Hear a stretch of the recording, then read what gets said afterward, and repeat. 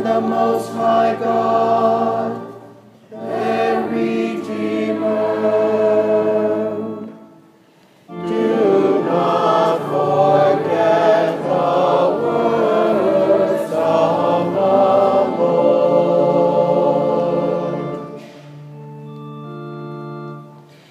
But they flattered him with their mouths, and lied to him with their tongues, though their hearts were not steadfast toward him, nor were they faithful to his covenant.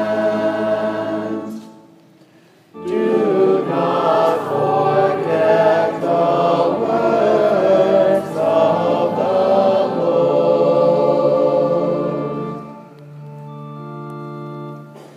But he, being merciful, forgave their sin, and destroyed them not.